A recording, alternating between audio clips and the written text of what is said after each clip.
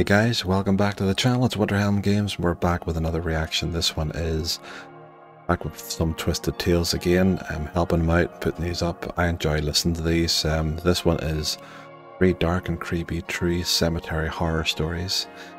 So we'll see how these ones go, and then we'll keep an eye over the next couple of weeks, even into the new year, see if there's any kind of winter, kind of Christmas or New Year horror stories in the mix somewhere. And we'll try and get them done for you. So like and subscribe if you like this type of content, and if you do, head over to Twisted Tales and give them some love and let them know I sent you along, and listen for yourself. Some of these are, all of these so far I've heard are actually really good. So let's get into it. A cemetery caretaker might not be everyone's dream job, but hey, no, it pays the bills. Exactly. The graveyard I tended to was ancient, tombstones older than your grandpa, each with a history buried deep in the past. And let me tell you, sometimes the past has a nasty habit of resurfacing when you least expect it. Right. It all started on a chilly autumn night. The moon hung low in the sky, casting a silvery glow over the graveyard. I was going about my usual routine, raking fallen leaves and checking for any signs of mischief. Kids trying to play ghost hunters or raccoons having a graveyard feast. As I strolled among the moss-covered tombstones, a strange chill settled in the air. I shrugged it off as the wind whispering through the ancient trees, but the unease lingered. That's when I noticed it, a figure standing among the graves, barely visible in the moonlight. I called out, thinking it might be a lost soul or just someone wandering in after hours. No response. The figure remained eerily still, like a statue in the dark. As I approached, my flashlight caught a glimpse of a face, pale and expressionless, like a ghost from a black and white film. Hey, you can't be here after hours, I said, trying to sound more authoritative than I felt. The figure turned towards me, and for a moment, I swear its eyes glowed with an otherworldly light. I blinked, and it was gone. Vanished into thin air. And the ghost went, I okay, rubbed I'll my go. eyes, thinking maybe it was just a trick of the light or lack of sleep playing tricks on me. Go out to be a hell of a But trick, that wouldn't wasn't it? the end of it. The next night, the atmosphere in the graveyard was different. The air felt heavy, and a thick fog clung to the ground, swallowing the tombstones in an eerie embrace. I pushed my cart loaded with gardening tools, the wheels squeaking in the silence of the night. As I passed a particularly old section of the graveyard, the fog thickened, obscuring my vision. I felt a cold hand brush against my shoulder, and I spun around expecting to see a fellow caretaker playing a prank. No one was there. I shook off the uneasy feeling, telling myself it was just the fog playing tricks on my mind. But as I continued my rounds, the fog seemed to follow me, swirling and dancing in unnatural patterns. The air became charged, like the graveyard itself was holding its breath. That's when I heard it, a distant, mournful wail, like the cry of a lost soul. The sound echoed through the graveyard, instantly sending shivers down my spine. I strained my ears, trying to locate the source, but the fog obscured everything. The wail intensified, rising and falling in a haunting cadence that seemed to reverberate through the tombstones. I stumbled upon an old mausoleum. One of its doors was slightly open. The wailing seemed to emanate from within, as if the very walls were mourning. Against my better judgment, I slowly went inside. Inside, it was cold, and the air was stagnant. The wailing grew louder, now filling the mausoleum with an oppressive sorrow. I spotted a flickering candle at the far end, casting long shadows on the crumbling walls. As I approached, the wailing grew even louder and reached a crescendo, a symphony of anguish that clawed at my sanity. In the dim light, I saw figures, transparent and ethereal, their forms shifting like smoke, faces contorted in pain, eyes hollow I think and most filled people with would an run at that unspoken point. torment. They reached out to me, their ghostly hands trembling in an eternal plea for release. I stumbled backward, my heart racing. The mausoleum seemed to pulse with a dark energy, a vortex of despair that threatened to swallow me whole. The figures spoke, their voices a chorus of whispers that echoed through the hollow chambers. Set us free. The plea hung in the air. Set us a desperate free? cry that reverberated through my very soul. Call a I priest. didn't know how to help them, but one thing was clear. Something was terribly wrong in that graveyard. Something that transcended the realm of the living. The next day, I couldn't shake the memory of the haunted mausoleum. The fog lingered, a constant reminder of the spectral wailing that had haunted me. I decided to do some digging, not literally, but in the records of the graveyard. Maybe there was a forgotten tale buried in the archives. As I searched online, I stumbled upon a name, Eleanor Hartfield. She was buried in that very mausoleum over 50 years ago. The records were sketchy, but they spoke of tragedy. A young woman who had died under mysterious circumstances, her death shrouded in whispers of betrayal and heartbreak. I couldn't ignore the connection. Eleanor's restless spirit seemed to be reaching out, a spectral cry for justice or peace. The graveyard, once a place of solace, had become a stage for a tragedy that refused to fade away. That night, I returned to the mausoleum. The air inside was thick with an oppressive energy, and the wailing began anew. I addressed Eleanor, speaking words of solace and understanding. It felt absurd, talking to a ghost, but desperate times call for desperate measures. As I spoke, this wailing softened, the figures becoming less agitated. I felt a strange warmth, as if the air itself was embracing me. The fog outside lifted, and a gentle breeze carried away the heavy sorrow that had plagued the graveyard. The mausoleum became still, the ghosts fading into the shadows. Really? The wailing ceased, replaced by an eerie silence. I left the mausoleum, feeling a mixture of relief and lingering unease. The graveyard, once haunted by a restless spirit, seemed at peace, but the memory of that night lingered. I continued my duties, tending to the tombstones and maintaining the serenity of the graveyard. The fog no longer clung to the ground, and the air felt lighter, as if the weight of the past had finally lifted. I never spoke of the haunting to anyone. Who would believe a graveyard caretaker's ghost story, right? But sometimes, when the wind rustles through the trees and the moon hangs low in the sky, I can't help but wonder if Eleanor's spirit still lingers, watching over the graveyard that is now her eternal home. It was one of those nights, that was really good, that one, actually. The kind where the darkness seems thicker, and the silence is so heavy it could smother you. I was walking home after a late shift, my footsteps echoing on the empty streets. The glow of the streetlights played tag with the shadows, and the distant hum of traffic had long faded into the background. My apartment was just a couple of blocks away, and I figured I'd take a shortcut through the old graveyard. It wasn't the brightest idea, but my tired brain was convinced it would shave a good 10 minutes off my journey. Besides, I'd done it a dozen times before, without anything remotely creepy happening. The graveyard itself was one of those forgotten places, the kind that belonged to a time when people used words like mausoleum and dressed in suits for Sunday picnics. The entrance gate creaked as I pushed it open, and I stepped onto the gravel path, trying to ignore the chill that crawled up my spine. Under the faint glow of a flickering lamppost, I could see the silhouettes of tombstones standing like silent sentinels in the moonlit night. The air was still, and the only sound was the crunch of gravel beneath my sneakers. The tombstones cast long, eerie shadows that seemed to sway with the rhythm of my steps. As I strolled deeper into the graveyard, I couldn't shake the feeling that something was off. The night had a strange energy, like a subtle shift in the air that you can't quite put your finger on. I told myself it was just fatigue playing tricks on me. The shortcut took me through a narrow path flanked by rows of weathered tombstones. I could barely make out the names and dates etched into the stone, but there was a somber beauty to it all. That's when I heard it. A soft, distant whisper that slithered through the air. I stopped dead in my tracks, straining to catch the words. At first I dismissed it as the wind playing tricks, but then the whispers grew louder, more distinct.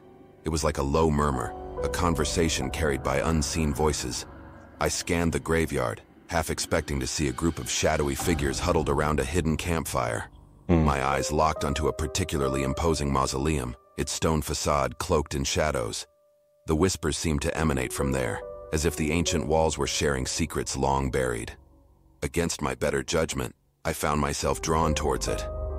The air around the mausoleum felt charged, and the whispers became clearer.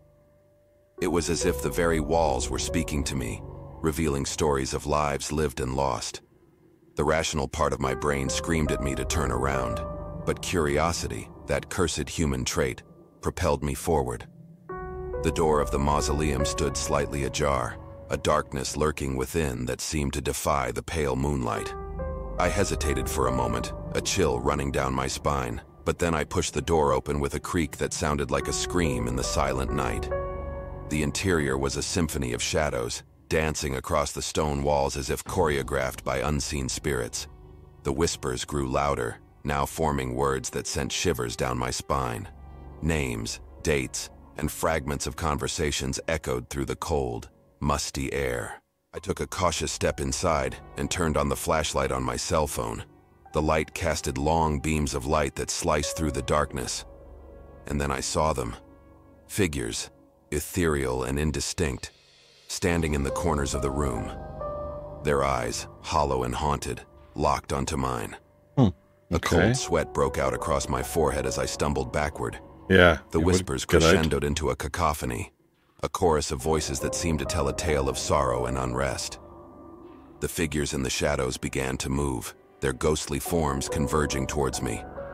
I bolted out of the mausoleum, the door slamming shut behind me. The graveyard was no longer silent. It echoed with the anguished wails of the unseen voices. I ran faster than I knew I could, my heart pounding in my ears as I emerged from the graveyard into the cool night air. I didn't stop until I reached the safety of my apartment, the door slamming shut behind me.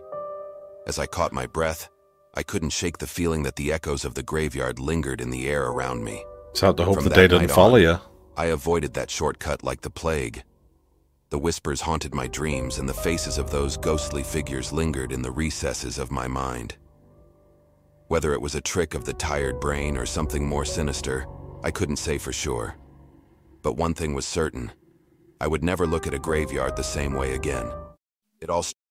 Yeah, that was a very good one, to be fair. It was very, very well done, I think. It's interesting. I mean, I know there are places near where I live, that people would just take a shortcut through to get from one street to another, or cut off a corner, go through a graveyard, but would you be willing to go through at certain times of night, you know? Look at a graveyard the same way again. It all started with one of those dares that no one in their right mind would accept. The sort of challenge that's concocted on a lazy summer afternoon when the sun's too hot and boredom's too real. So there we were, a group of 5 teenagers with more guts than brains, staring at the old graveyard at the edge of town. Kyle, the instigator, grinned like a Cheshire cat as he laid out the dare. "We spend the night in the graveyard," he said, his eyes sparkling with mischief. "No running off, no chickening out, the whole night until the sun comes up." The graveyard had a reputation, and not the good kind. Locals claimed they'd heard strange noises, seen flickering lights, and felt the cold touch of unseen hands. Still, we were teenagers, invincible in our minds, fueled by a potent mix of curiosity and a dash of stupidity. As night fell, we gathered at the entrance of the graveyard. The air was thick with tension, and a gust of wind sent a shiver down my spine. Taylor, the skeptic of the group, rolled her eyes. "This is stupid, guys. Nothing's gonna happen. It's just a bunch of old stones and dead people." Well, technically that's true. We ventured deeper into the graveyard, the moon emitting an eerie glow over the tombstones. The shadows seemed to dance, playing tricks on our eyes. We set up camp near a gnarled oak tree, surrounded by the silent company of the departed. The first hour or so was surprisingly uneventful. We laughed, told ghost stories, and snacked on whatever junk food we had scavenged from home. The graveyard, bathed in the soft moonlight, took on an otherworldly beauty. Maybe Sarah was right, and this was all just a bunch of hocus pocus. But as the night wore on, things got weird. A distant howl echoed through the graveyard, causing us all to freeze mid-laugh. It didn't sound like any animal I'd ever heard before, more like the anguished cry of something not quite alive. I exchanged uneasy glances with the others, and even Taylor's skepticism wavered for a moment. Then came the footsteps, soft but distinct, as if someone, or something, was pacing around the graves. We strained our ears, the laughter replaced by an uneasy silence. Kyle, ever the daredevil, grabbed a flashlight and announced, "I'll check it out." He disappeared into the shadows, the beam of his flashlight flickering as he moved deeper into the graveyard. The footsteps continued, growing louder and closer. My heart pounded in my chest, and I shot nervous glances at the others. Was this some elaborate prank? Or had we stumbled upon something we weren't meant to witness? Suddenly, the wind picked up, carrying with it a chorus of whispers that seemed to swirl around us. The voices were indistinct, a jumble of words that sent a chill down my spine. I could see the same unease mirrored in the eyes of my friends. We called out for Kyle, but there was no response. The footsteps ceased, and an oppressive silence settled over the graveyard.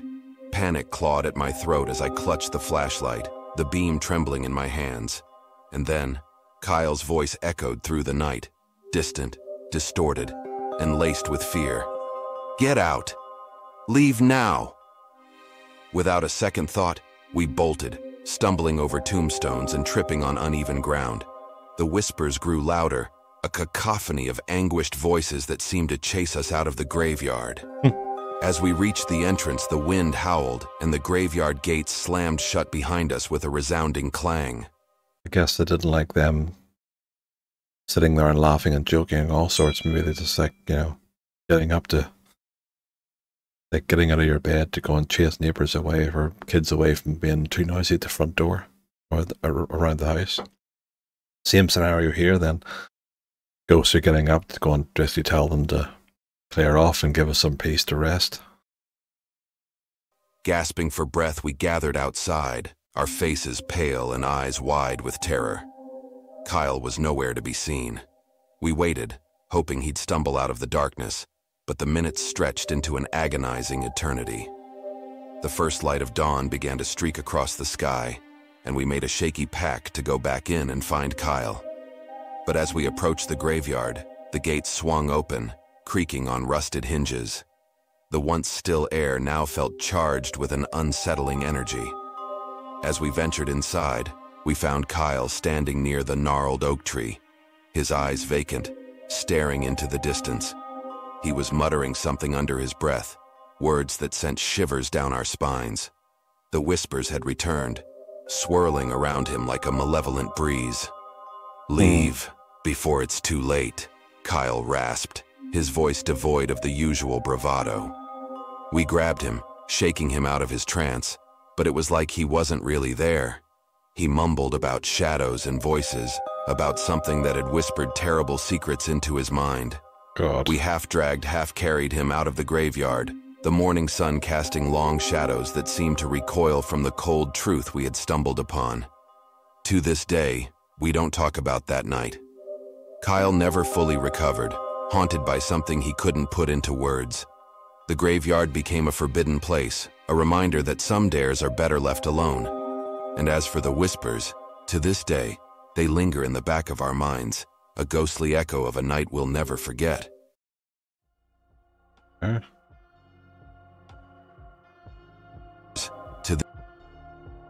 That's interesting, isn't it? Not sure what to say about that one, to be honest. That was a good one as well. There was 3 very good ones actually. But yeah, I mean, it's probably something you wouldn't want to mention, especially if you thought that one of the party, this case Kyle, had some kind of event. People that something was whispering to him, or that it shook his confidence that much that he believed there was someone with him or near him telling them to get out. You wouldn't have thought that would have been the case with the graveyard as such, So there you are. But that was really good. Let me know what you think yourselves in the comments down below. But I'd say head across and give Twisted Tale some love. Let them know you're there. And thanks for watching, guys, and I'll see you all in the next one. Take care. Bye.